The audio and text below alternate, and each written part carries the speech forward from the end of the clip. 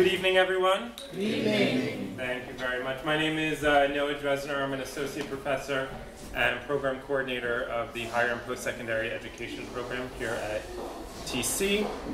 Thank you all for all the guests that are outside of TC that are coming here to support Dr. Mobley.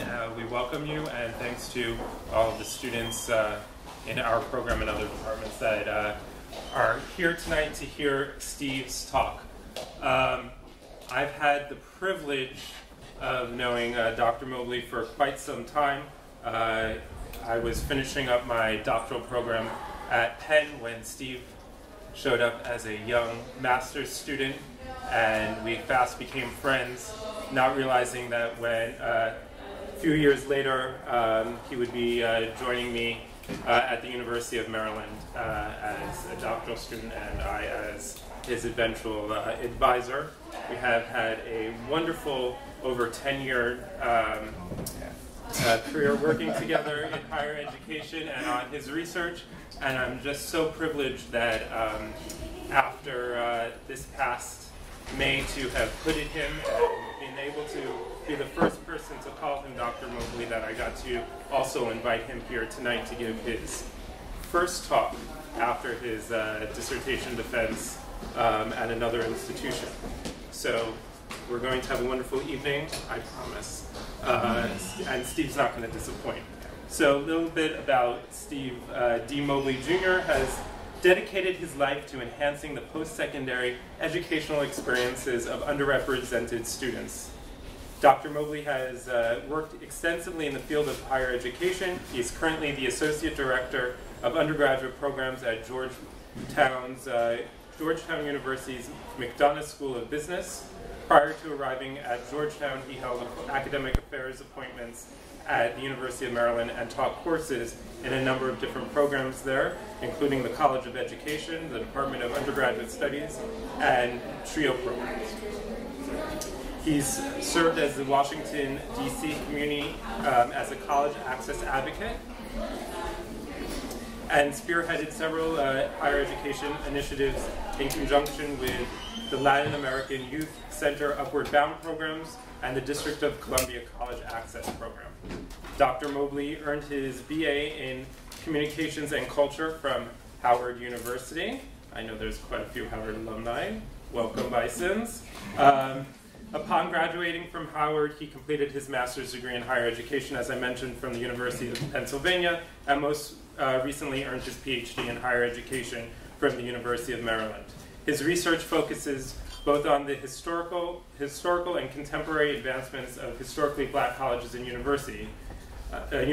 Specifically, Dr. Mobley research highlights the understudied facets of HBCU communities and underscores issues surrounding race, social class, and sexuality. And it is my privilege to bring to you Dr. Mobley. Good evening, everybody. It is really, really good to be here, and I hope that you all enjoy my talk. So before I get started, I really want to provide some context and play a clip from one of my favorite shows in the entire world, A Different World, to set some context into really what's happening on HBCU campuses regarding social class.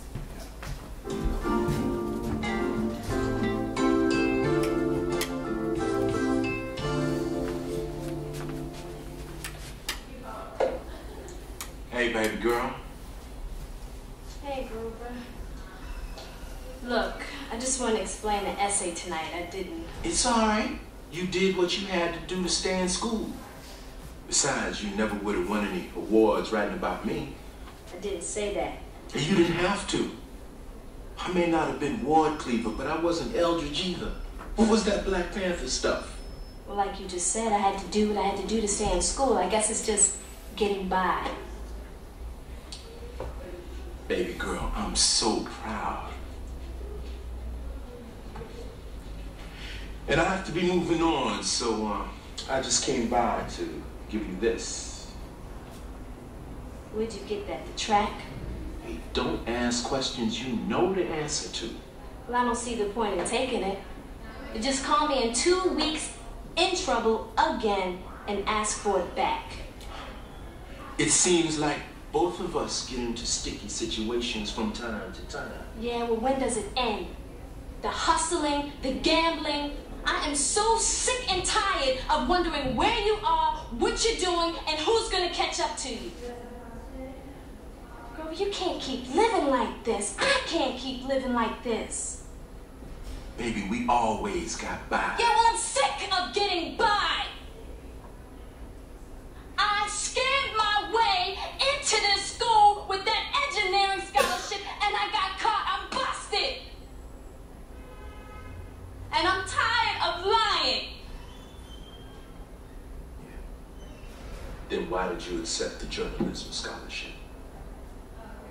Because I'm just like you.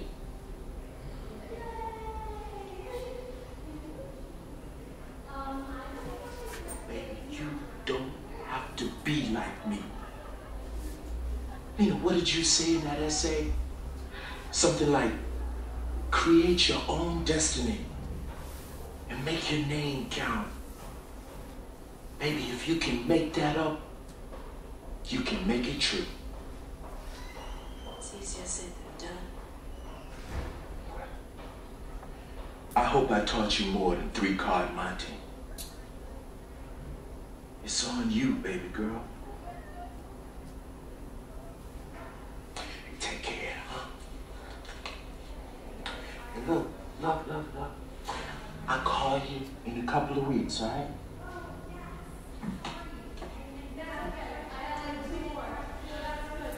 You know, you're my one and only. I love you.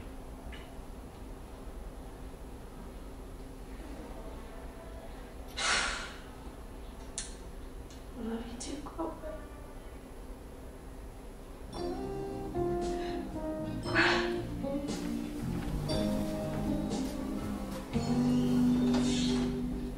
Professor Foster, can I speak to you for a second? I don't really know how to say this, but... May.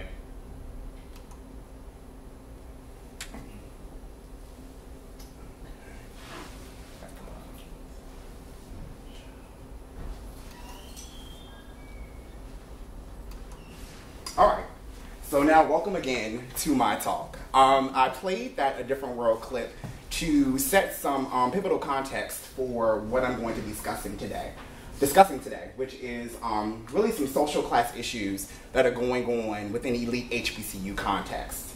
So really, the experience that I have chosen to study are the experiences of low-income African-American students and how they experience these elite HBCU contexts. So I'll start off with Lena James. Meet Lena James. So who is she? She was a fictional character in A Different World. For those of you all that are not familiar with the show, it aired for 6 seasons. It was groundbreaking. And it featured the lives of what it was like to live on an HBCU campus. But although it aired for 6 seasons, I really was struck because, you know, I love this show, but I'm a very strong critique. I critique it a lot now because Lena did not come on this show until season 5. So this show was void of a low-income representation for 5 seasons, almost on the way out. So that had me wondering, you know, did this student not fit at this context? Why are these stories hidden? And it got into some of the themes that I was able to pull out of my scholarly work, including class passing and hiding. In that clip, Lena had written an essay about her father, and she lied about where she came from. And I started wondering, why is she doing this? But also, if you want to get some more background on her, she's often juxtaposed against one of the main characters, Whitley Gilbert, who is from, she comes from a very affluent black family, and they place a lot of language on Lena. And they say, you know, you're on financial aid, you're from the projects. And this is coming from people that look just like her. So her experience was really interesting, and although it's fictional, it does get some really good context into what I study and to what I found in my work. So despite a lot of the research, there's been thousands of articles written on HBCUs, but one of the things that remains understudied is social class within these contexts. And I often wonder why, and a lot of that is because this is a very hot button issue within higher education and within the Black community. We just don't like talking about class. So I said I really wanted to tease this out, and a little background. I was a low-income African-American student, and I attended an elite HBCU, so I really wanted to look at this experience. And, oftentimes as a graduate student, you're reading about different issues, and when you don't see yourself in the literature, you become frustrated. So I really wanted to uncover and kind of unsilence these narratives that I thought had been silenced for far too long. So the guiding question of my study was, what are the lived experience of social class for low-income African-American students at elite HBCUs? So how did I frame the low-income experience within elite HBCU context? I used hermeneutic phenomenology. That's a long word, isn't it? Phenomenology. It is a critical qualitative entry that allowed me to really get inside of this phenomenon that I wanted to study, which was, what is it like for low-income students to experience social class within these environments. But from the outset, phenomenology is a study of the lived world and the lived experience. And one of the beauties of this qualitative method is that it allows the researcher to become dangerously close to the phenomenon that they have chosen to study, meaning oftentimes that they have lived what they have studied, which is often seen as a limitation in some qualitative research because you're seen as being too close. But the idea of subjectivity is really played with within this critical qualitative method. So that is one of the reasons why I really chose to look at this through a phenomenological lens. So another thing about phenomenology is that it uses phenomenological philosophy as an entry point into how you study these phenomena. So unlike other studies or unlike other qualitative traditions, which use theoretical or conceptual frameworks, these are not appropriate in this qualitative method, because the idea is that you're studying a phenomenon that lives and breathes in the world. So how are you going to bind or control a phenomenon that you haven't even studied yet? How are you going to center this with using these theories or these conceptual frameworks on these lives that you've yet to uncover? So we use phenomenological philosophy as an entry, and I was very deliberate in joining a Black voices to provide a more holistic approach. So although I looked at hermeneutic phenomenology as a freeing method, it was, for lack of a better word, it's very Eurocentric in its views, and it's very male. And I said, if I'm studying Black colleges and Black people, I need to join it with some Black voices. So I was very deliberate in using Audre Lorde and Toni Morrison and Frantz Fanon and W.B. Du Bois and others, and really bringing these narratives to life if I had to join it with some with other philosophers and scholars as well. So I didn't want these voices of oppressed populations to be dominated or covered by Eurocentric philosophers. So in my process of engagement, I had 10 co-researchers. So I use the word co-researcher because also within hermeneutic phenomenology, I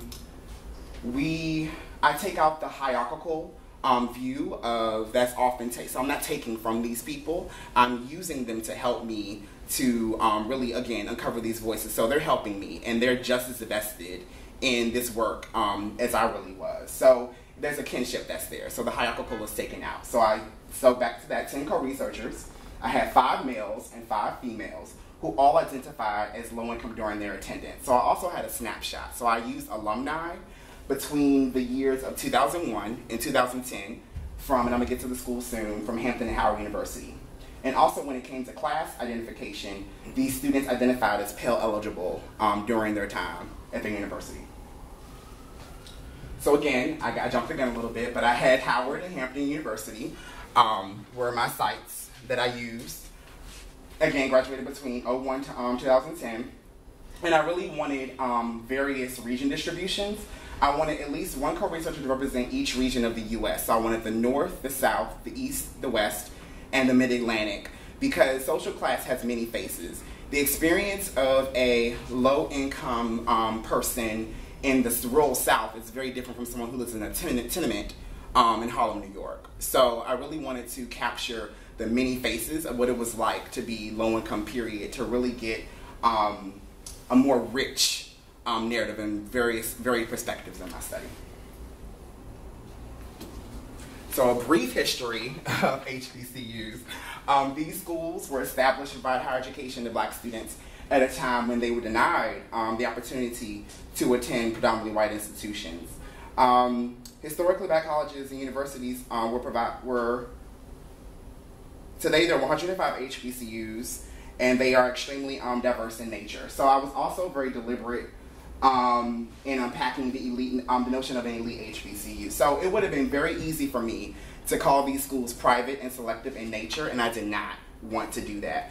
I wanted to be able to name them as elite because I felt that if we can have predominantly white institutions that are referred to as the Ivy League, or if they are seen as elite because they are in the Big Ten or they are a liberal arts college, why can we not call an HBCU elite? So there are 4 that are in nature. 4, Howard in DC, Morehouse in Atlanta, and Hampton in Virginia, and Spelman, which is also in Atlanta. So these are a subjective grouping of colleges that are based on the socioeconomic status of their students and the profile of their alumni once they leave.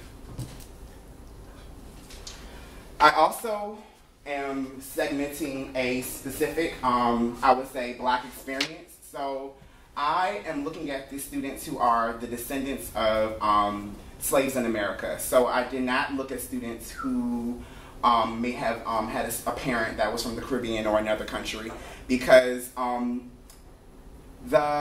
think that, I actually quote this, Colin Powell once stated, "My black ancestors may have been dragged to Jamaica in chains, but they were not dragged to the U.S. This is a markedly different experience than those of blacks whose ancestors were brought here in chains." I think that it was very important for me to demarcate that I was looking at African American students who were not from or represented other parts of the diaspora. Another reason I really wanted to delineate this is because another frustration that I've had when I read a lot of educational literature or just studies, period, they lump all black people together and they don't make different denotations of where they come from and where they represent. So it's very important to me to really tease this out. So now let's get into the emergent themes and some of my findings that came out of my study. And I really thought that this was a process, in my opinion, of I was wading through the depths of social class, and there were many. Again, these are snapshots. These are not nearly all of the themes that I found in my work, but I really just wanted to give you a taste of what I found when it came to these elite HBCU contexts. So one theme was uncovering essential remembrances. Another one was the inescapable memories of class, freeing the hidden from the shadows. And another one was still waters run deep. So the first, uncovering essential remembrances. So a lot of my participants or co-researchers, felt as if they were in awe when they got here. And they were like, is this wonder or is this really reality? Nia states, I remember just sitting there and I'm looking up and I see all the cars and all the people, and I just kept thinking that it was going to get taken away from me. She then went on to say, and so it took me about a week to realize that I was in, that they got my money, I got my housing, like I'm here for sure, because I really just didn't believe that it had all happened. So Nia came all the way from San Francisco, California. She was so far away from home, and she was really caught up in wonder, and she vividly recalls her first day at Howard University. She arrived there in wonder and was really unsettled in her belief that her dream she called it that. She's like, my dream was to go to Howard, and I didn't think that this was reality for so long, if those would be taken away from me, that I somehow wasn't deserving of being here. And that was really pivotal for me, that I thought that she even stated those words. So she found that this would become a new normal, as many of the other students did, and the unusual will become the usual. So that gets into, it's subtle, but it's there. The common is not always so common. So I don't know how many times that out of all 10 of my co-researchers, they described their time of being in the caf or the cafeteria and what that experience was like when they first got to their respective elite HBCUs. And I got to thinking, because I know, are you all familiar with Why Are All the Black Kids Sitting at Their Cafeteria by Beverly Daniel Tatum? Okay. I thought that her book would be a good juxtaposition to use because that is a fairly ordinary experience. You're thinking about you're in a cafeteria and, you know, within certain environments, she states that minorities will come together and they'll sit and they will be amongst themselves. But what happens when all the cafeterias are black? And how are divisions then made? So Alonzo states, you gotta be willing to eat lunch alone. You gotta be willing to not have plans for the weekend. I did not always feel as if these people were welcoming and inviting. I was not in their clique. I was not like them. And not only did I know this, they made it known. So it's hard. Alonzo had a very interesting story. And he would talk about how, you know, it seems like when I got there, everyone knew each other because they were in Jack and Jill together or because their families had known each other. And he felt as if he was an outsider. And he said, you know, this was very sobering for him because, you know, I went to an HBCU because I thought I was going to bring my own people, but I don't always feel as if I'm invited to the table, or I don't always feel as if I belong here. So it was very interesting how this came out. He also went on to say that, again, all these people knew each other, and I feel like they weren't even like making new friends at that point. Howard was not a place where you can just like put your tray down and send it to someone in the cafeteria and they're going to be like, so where you're from? That's not happening in Howard. He described many things like that, but what he later does is even more interesting, where he decided when he was going to actually begin to evolve and merge into this culture. So I'm going to go into some of the memories of class that my co-researchers had.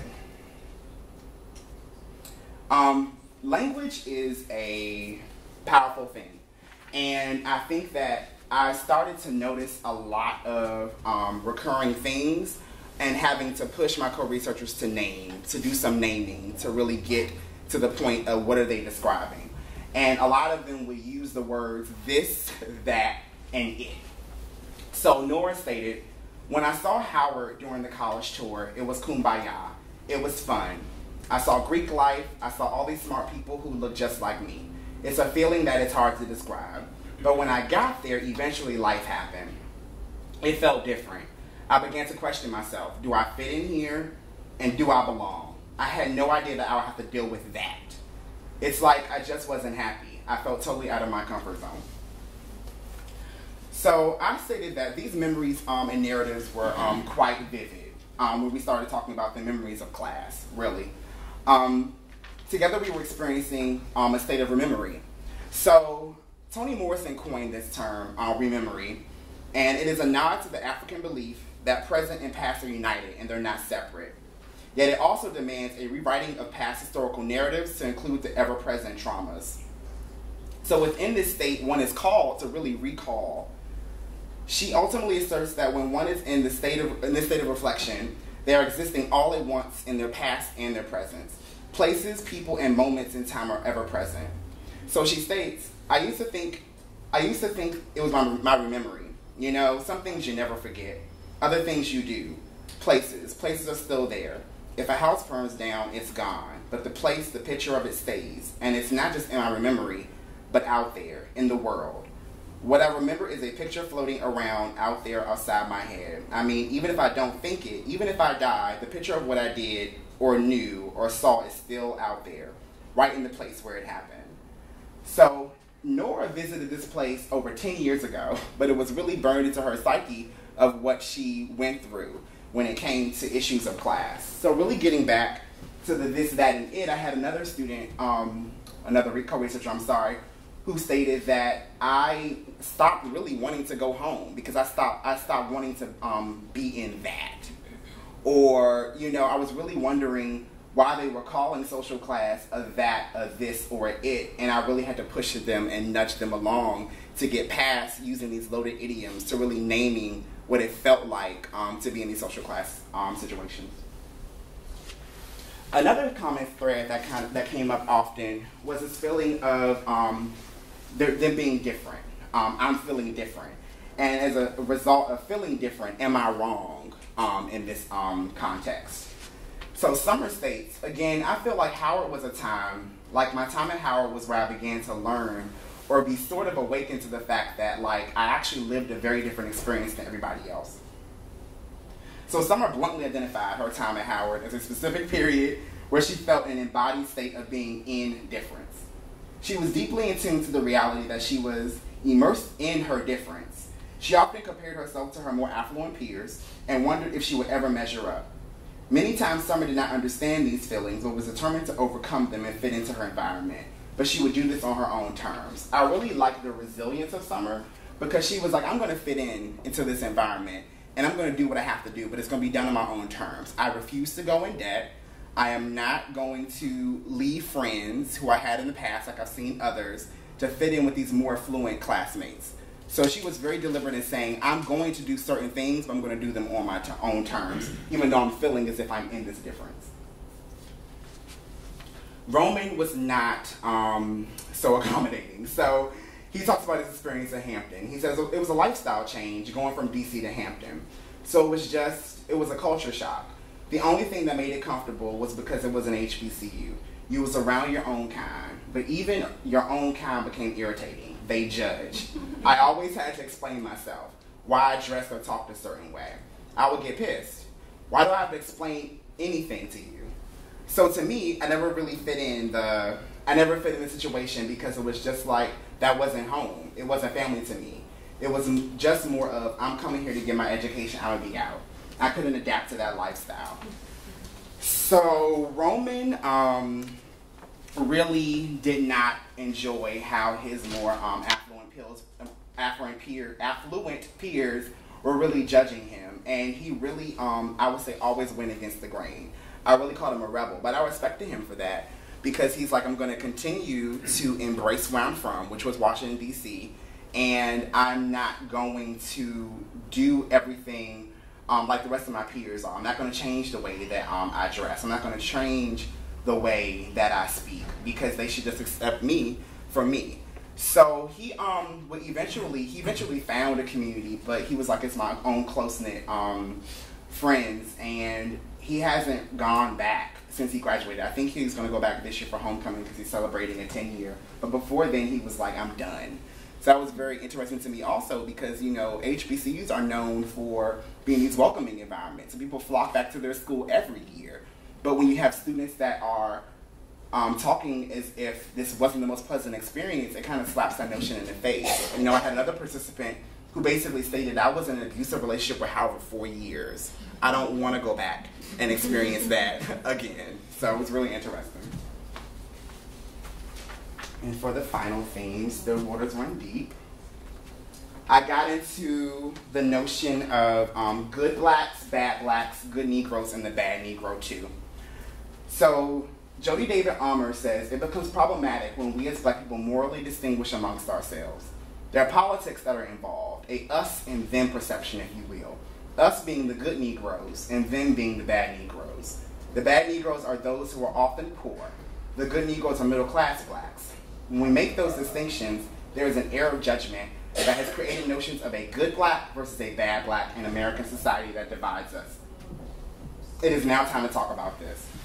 So when I initially began my exploration into what it is for a low-income student to really live and breathe in these elite HBCU campuses, I found myself boastfully declaring that I was going to break down and problematize the good blacks and bad blacks and what these words really meant.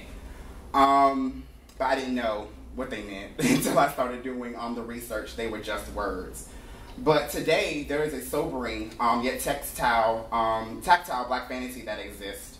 Every day, black people contend with societal perceptions that are filled with notions of good and bad Negroes. These perceptions are riddled with black stereotypes that include mammies, Uncle Toms, the Mandingos, Sapphires, and the ever-tragic mulatto. but how does this relate to the elite HBCU context? I was speaking with another one of my co-researchers, and she basically, she was saying how there were these rules that were in place. When she arrived to Hampton, they were given profiles of the Hampton man and the Hampton woman and what they were and what they were not to do. So it's like a Hampton woman is someone who does not yell from windows on campus. She does not wear a head wrap outside. A Hampton man walks women home from campus. A Hampton man does not let his pants sag. So you have these rules and these notions of gender and really patriarchy that are trying to seem as if they're trying to, she basically said, I said, it seems like your school is producing or making good Negroes. And she said, well, isn't that what Hampton's always done? And I was very surprised at that because she basically says, you know, these schools are meant, that's what they're for. They're meant to change you. So then it goes back to this kind of throwback to what an HBCU is. If you look at them historically, a lot of them were seen and they did act as finishing schools. And I kind of trouble, is that what they're doing today, the elite HBCU? Are they there to reform and to save? And what does that really look like? So secrecy and silence, playing the class game. This was one of my favorite parts of my study because I really play around with the notion of passing. In 1929, Nella Larson wrote a book entitled Passing, and she documents the life of two women, one who decided to pass for white, and another one that did not decide to pass. And it really was big during the Harlem Renaissance, and even, you know, today students are still reading this book on passing. But I kind of play around with that, and I say that, you know, today passing manifests in many different manners than it once did in the past. Today, you know, you have Jews who pass as Gentiles, gay people who pass as straight, and so forth and so on. There's gender passing and all types of things. But I said there's some class passing that was going on within these elite HBCUs. And Blair really hit it nail on head. She said, each day I came back to my dorm room and took a shower, I would wash the day from my body. I was also cleansing myself of that same day's performance. I was attempting to remove the stench of pretending to be who I really was not. I now know I was not only pretending, but I was passing. So she was really, although she was a low-income student, she had did things, or she started to perform in ways and model her peers. She changed the way she dressed. She changed the way she spoke. She began to not speak of, you know, when they asked, you know, what do your parents do, she would kind of downplay, you know, her background and really reinvent herself. But she thought that she was also really performing every day because these people really don't know who I am. So it was she and others within my study I really said they were really playing the class game. They were class passing. And what did that look like? It was very fascinating. That's how it was. So now getting to the end with some pedagogical insights. So I start off my pedagogical insights by this quote from Vanessa Williams, and she said this in her Oprah's master class, and she states, you know, with my generation and the elders of our generation, people didn't talk about the experiences that haunted them or that were disturbing. They were left unsaid. So there are a lot of mysteries within African American society. We don't know a lot of the stories that have happened because of the fact that people don't talk about everything. So when I first told my advisor, Noah Dresner, and others in my life, friends, family, people on the street, because I was excited about this topic, they would just say, are you sure you want to go there? Or, you know, oh, Steve, don't go there, you know? And after a while, I was like, well, where is there? And wherever it is, I'm going to go there because I need to find out what's going on in this study. So there really is a metaphor that's been placed before me many times during my study. And I really thought that it was important for me to go there because just as Vanessa Williams stated, you know, I think it's high time for Black communities and even educational communities to begin talking about these issues, and they don't need to be remain shrouded in these taboos and these secrecy. So then I began to look beyond what I deemed my co-researchers as my perfect 10. So Emmanuel, one of my co-researchers, stated, I have a little cousin that went to Howard. He left after a semester, and I know that it's not for everybody. He was not willing to accept the culture. He just wanted to go to school. I'm still trying. I still grapple with it. He said, I'm still trying to grapple with this. So in looking beyond my perfect 10, I really started to think about those students who I wasn't able to talk to, who leave these universities because of some of the rigid cultural norms and traditions. And even those students who may have left higher education altogether, never to return, because of their experiences at these schools that are, touted as, rich and supportive and accepting. So I really began to want to look beyond my perfect 10 to just think about and really have these schools, or even the HBCU communities, period, take a closer look at themselves to see why are students leaving and what's really going on with these cultures. Not lose the cultures, but really just look at them to see why they're not for, as Emmanuel stated, everybody. And then I really I'm going to end this off with my final words so we can start to dialogue from Stokely Carmichael. So throughout my entire study, again, because these stories, I keep calling them hidden because they were hidden from me, and I'm pretty sure they're hidden from a lot of you all. I really had to dig deeply to find stories of people who were low income or first generation and how they endured these environments. And most of them came from memoirs. So I found and stumbled upon Stokely Carmichael's. I did another one with Ossie Davis and Zora Neale Hurston. Even the new book with Ta-Nehisi Coates. They chronicle, and ironically they're all Howard alum, but they really chronicle these places, and they really talk about these class contexts and how they struggle with that. And to think that each of them went there in different generations but are saying the same things was very interesting to me. So I'm going to end on this note because it's very complex.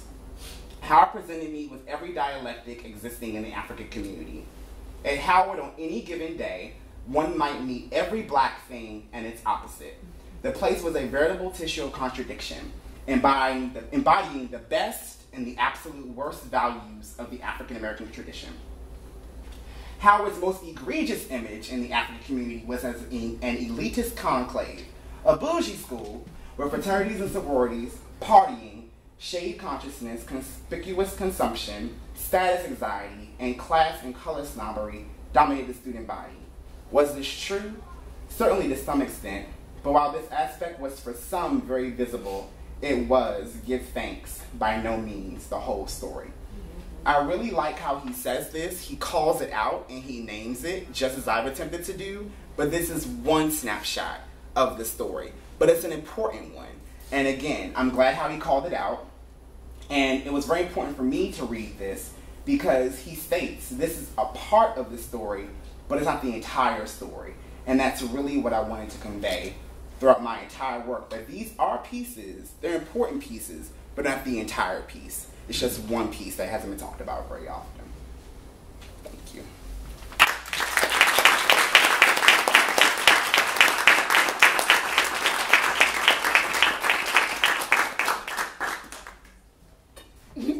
Questions? The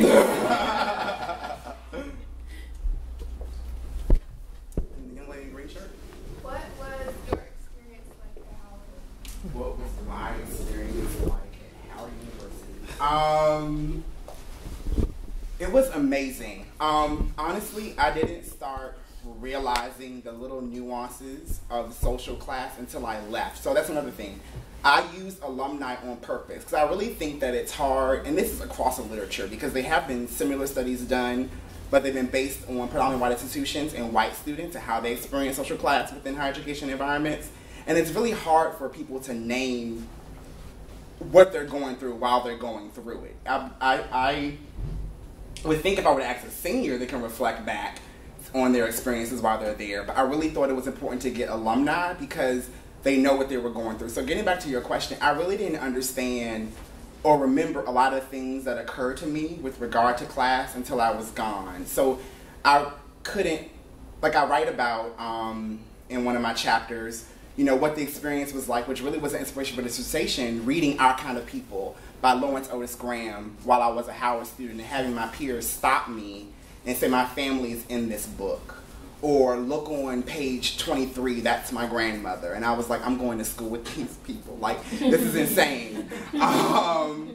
But it was a great experience. It really helped me to grow. But I also didn't realize how much I had changed until I started to come home. So I did encounter a lot of this change in the way that I spoke or the way that I dressed. And I know my mother, she stated one time, she's like, you just have that Howard stank all over you. And what does that mean? So it was really, really good. But looking back, it was definitely some class things that were going on. And I think that when you do get in different groups, people can kind of reflect backwards and articulate those things. But I think when you're going through it and someone asks you, oh, where are you summering this summer? And you respond, I'm working. You know, it doesn't hit a light bulb. I didn't feel offended then. I'm kind of offended now, like summer. I'm not being invited to my office meeting, so you know. What's going on? Yep. Yes. So your research is very relevant to what I'm doing now as my internship. I'm an MA student in the higher ed program, and I'm interning at a charter school network in the alumni support department. So we're supporting our students, all low-income students from Harlem who've graduated from their schools and are now at majoritively, predominantly white universities, but there are a few of them that are at these elite HBCUs.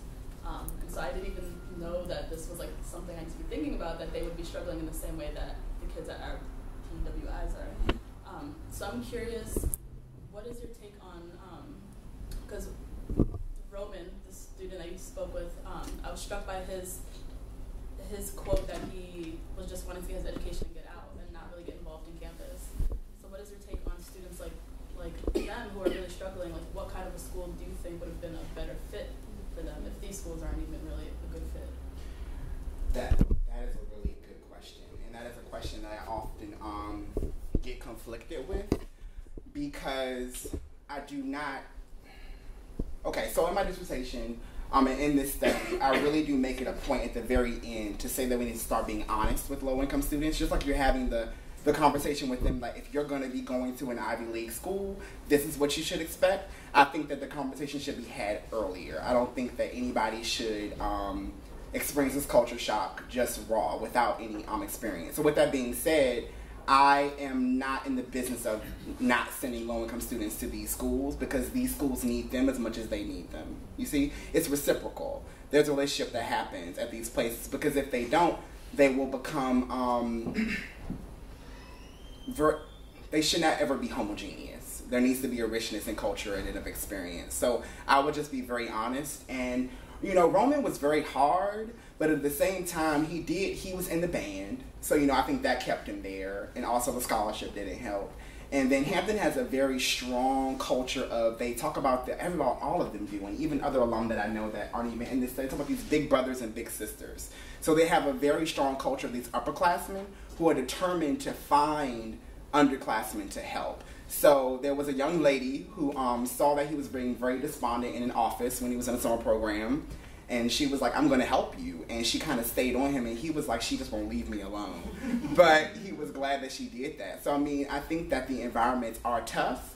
And even when Nora was saying, you know, there are days when, you know, you're alone. Or, you know, you see your friends driving these cars. And I'm on the bus. And it's raining. And it's hard. I think that you have to have there's a decision that was made by all of them to stay. So I think that what was special about these students, because they were high achieving, is that they had a spirit of resilience. And they wanted to stay. But there were some that were just like, I came this close to transferring, but then something else intervened and happened. So I'm not in the business of telling these kids not to go, but I think that there's better preparation that can happen. And there are some things that these schools can do while they're there to make them feel much more comfortable. Because I think that they're aware. But again, we don't want to talk about class issues. Because I think that would be very interesting to have low-income students at these schools have a similar bridge program or preparation that occurs at predominantly white institutions. I think that it should happen. But what would it look like is another question. Do you think those bridge programs at HBCUs would single people out? Single them out how? It would shine light on that particular individual, that they are different. And not only that, but their peers would see them as different because they are in these quote-unquote bridge program. So here's the thing. Roman was in a program that he had to be in because he was not up to par, quote-unquote. He had a low SAT score, and he was there already over the summertime to help him in a summer class. So these students are already on these campuses in these programs, having to, get some extra academic skills, and they fit the profile. I think that if they were to add a component of some other preparation, some social preparation, which is needed, I think that it could be under that guise. It just needs to be slid in because they're doing so many other things with these overt and covert cultural norms when it comes to making them become, from these bad blacks into good blacks. I don't think that it would shine a light because I think that everybody is going through a process. But I think that if they were to just slide in these different preparations and some of these other bridge programs that are just strictly academic, it could be helpful. So maybe that wouldn't single them out so much. Yeah, so HBCUs, Talladega College, class of 1987. And a lot of the quotes you have from your co-researchers, again, like you said, it was going on then, it's still going on now. I heard even back then. So my question is, was it specific that you wanted to do the elite HBCUs? You thought you get a better sampling, focusing on those 4 versus any HBCUs? Because I think some of that class distinction happens at all of them. Yes. So I really,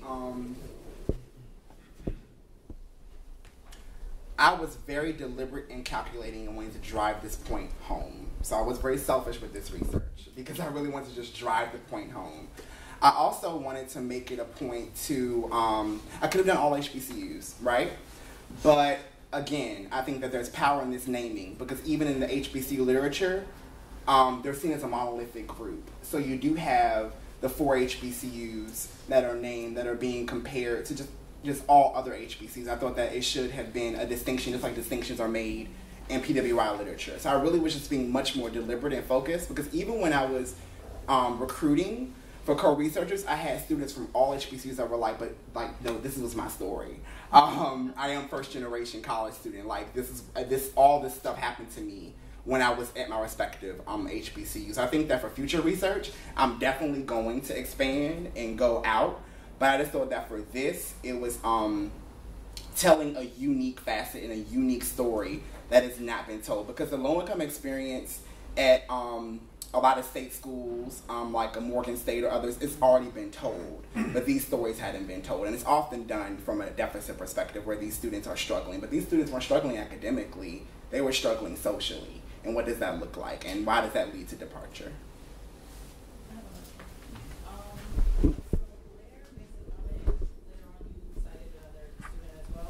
He talked about reform and feeling like he had to assimilate. So I guess my question to you in a part of your research will be, do you think HBCUs have a duty to the Black community and the surrounding community of the schools to refine, polish, or prune students to become movers and shakers in the world, not just at the school, not just in the surrounding environment, but just in the world in general? I think this is me talking. I do think that they should produce movers and shakers of the world, but I think that they have responsibility to their community.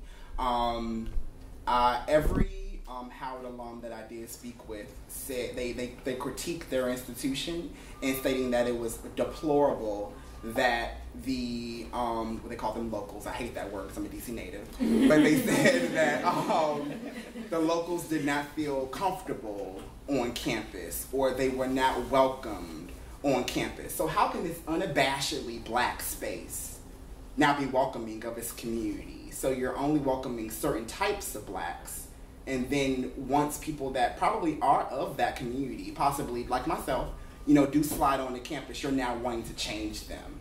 And what does that look like? So I think that I think HBCUs, period, have a responsibility of racial ethos. What that looks like needs to be talked about. Because I think that, these Black respectability politics and some of this heavy-handed, these dress codes and things like that, I don't know. It almost sounds, and I use this term in my dissertation, a new industrial education. We're not teaching you to sew and to do bricks anymore, but we're definitely instilling these Eurocentric views of how you should operate. And does this even keep you safe?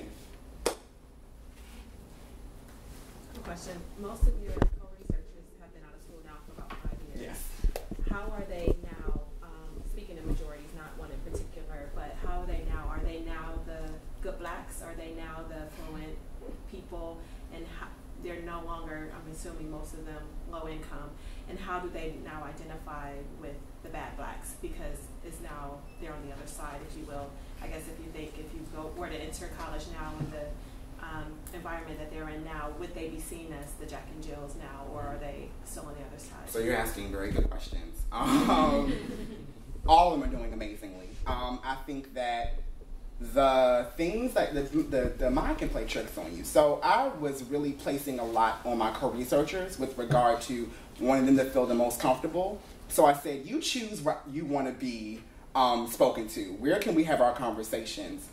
And all these conversations occurred in places that were far cries from where they came from. I mean, I had to go to Europe to visit one, and we were having high tea in Kensington Park. You know, another person was, they said, I want you to meet me at happy hour at the W, or I just bought a house, talk to me here. So they've definitely changed in that respect. Now, when it comes to the good black, bad black thing, there's some that are like, I'm no longer that.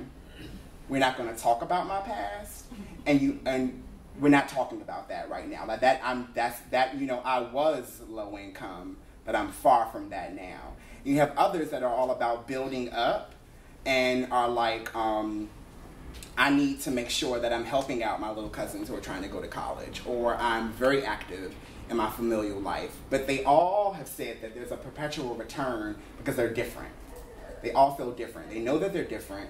And what does it feel like when they do go home, when someone may joke and say, oh, you sound white, or oh, you think you're better.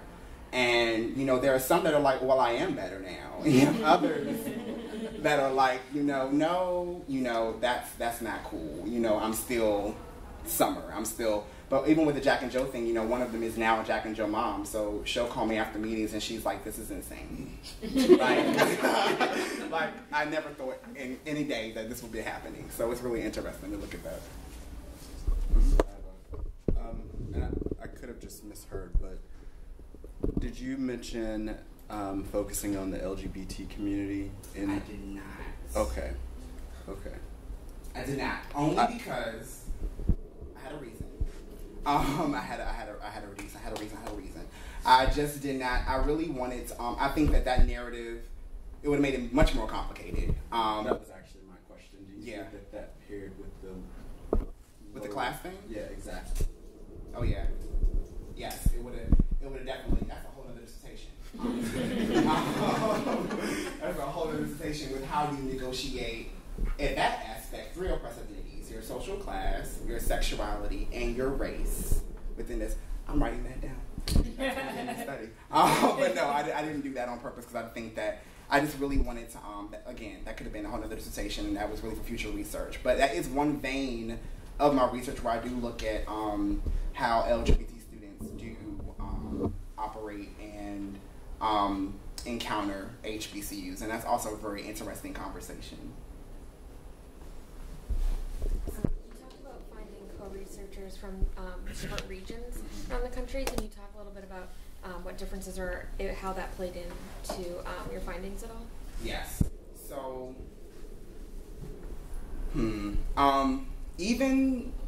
so the way they even found these schools, right? You have, what's this one? This was Nia. Nia was from San Francisco, and I asked her because I was just intrigued. I'm like, how the heck did you even hear of an HBCU? Because there are no HBCUs on the West Coast. But she says, I was watching The Cosby Show, and I saw Claire Huxtable, and I found out she went to Howard. And she said, I researched this school. And then she said it felt like signs. Everywhere she went, everywhere she listens on the music, they went to Howard, or this went to Howard. So she hadn't even visited the school. So even in her college choice process, it was very different from someone that's on the West Coast to someone who was from New York or the Mid-Atlantic, how they came to these schools and how they viewed these schools. Because some of them, they never thought about it. But that was very interesting. And even in how so again, I use Summer because I think it's, not Summer, I use Nia a lot because I think that West Coast thing that proximity to place was very interesting because she talks about how she even moved to campus. Because how do you move across the world when you had to raise money to even get your plane ticket? Like, she almost didn't even go to Howard because she could not afford a plane ticket. And it took her program that was paying for her to get a scholarship to buy her plane ticket. So she describes this process of, meeting an aunt and having one suitcase and what that looked like. So when you arrive with your one suitcase and your classmates are arriving in an Escalade and have Louis Vuitton luggage, and what does that look like, or what does that do to you your first day on campus? So it was really interesting how geography played into that. In the back. Oh, hi. I'm interested for your research. Did you use strictly African Americans, or did you venture into African and West Indian students also? I only used African Americans. Again, because I really wanted to demarcate that difference. And another reason too is because even people from that have parents that are from Africa or Caribbean, they look at issues of race, class, sexuality very differently than those who were born and raised in the state. So that's another reason why I really wanted to use or document that experience. Thank you for your talk. It was very engaging. Brian Allen, master's student of higher and post-secondary ed. You talked about tying in Black narratives or voices into the Eurocentric theoretical frameworks that you use. Can you talk more about what that process was like? Any difficulties or frustrations? It was very hard. It was very frustrating, but I knew I had to do it. I'm really fortunate too that so this phenomenology thing can get pretty deep, because one of the founders of it was found out to be a Nazi. So it's even in talking about that or even reconciling that. So here I am having to use this man's work, and he is oppressed populations, and how do I use that on other oppressed populations? So I really tried to make sure I did join. So when it came to really talking about the experiences, or when I got to social class, so for the strict philosophy and what it means to do a hermeneutic phenomenology, I would stick to, I would say, my Eurocentric voices, but I would say, not even snuck in, but Frantz Fanon was a Black philosopher, so I made sure to use him, and he was a phenomenologist. But when it came to the things talking about what I would call, similar to how Langston used the ways of Black folk, I made sure that I didn't use those voices to talk about what it was like with lived class. So I would find, what Toni Morrison talked about with Rememory, or, what she talked about when it came to social class. Same thing with Audre Lorde and others, because I just could not, I think it would have been very false of me to just use those voices and not use the others. And again, it came to a point when I was getting frustrated and my co-chairs were saying, you need to add more of those voices. And I was like, I just want to graduate. So it was very, very interesting, but it had to be done. Thank you. Mm-hmm. You talked a little bit about one of the students from California and their journey out to the East Coast. I guess I had a couple questions.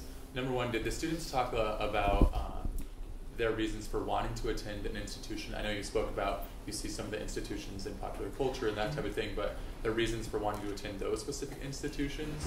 And then as well as you talked a little bit about how we want to speak earlier about what the cultural shock might be for these students, but maybe their admissions process. So who were they talked to? How did they hear about these institutions? Who got them to come to these institutions? That type of thing. So it's kind of two areas. It was a lot of different things. So they all arrived there in many different ways. College counselors were huge because they give you a list of institutions, or you should look here, you should look there. A lot just so Roman came because he really wanted to be in that band. He really wanted to be in the Hampton band because he was taking on a college tour when he was in high school, and he got recruited. So that's what drew him. Others had cultural references. Bar none, I think a majority of these individuals either applied to an in-state school, but their out-of-state schools were HBCUs. So these were students also, ironically, that they knew they wanted to go to Circle Black Colleges and universities. So again, another irony is that those four were also on their list. So they were looking at these schools, and they would have had an interesting experience either way. But I think that the kicker came when it came to visiting, or when financial aid came back. Because another interesting thing is that all these students were on scholarships. Full rides. So that was also very helpful, and I think what did allow a lot of them to stay. Because a lot of them would say, I love one of them. Nora said, I busted out my grades the first semester. I had 3.8. It was that other stuff that I didn't think that I would have to deal with. She said, I thought I was going to school. So then you start asking questions of what did this school look like? What is being imparted? What is this, experience really like if you think that you don't have to do more than go to class. I was going to go to class and that was going to be that. But there was more. So the college choice process was very different for all of them. Family members recommended these institutions. They were some of them were told from a young age, you're going to go here. You should be looking here. But what's very interesting though is those that were in more of the Mid-Atlantic region, so DC, Maryland, and Virginia, how they ended up either at Hampton or Howard, which is very striking to me because they're both so close to home. So that was a very interesting process in my opinion too.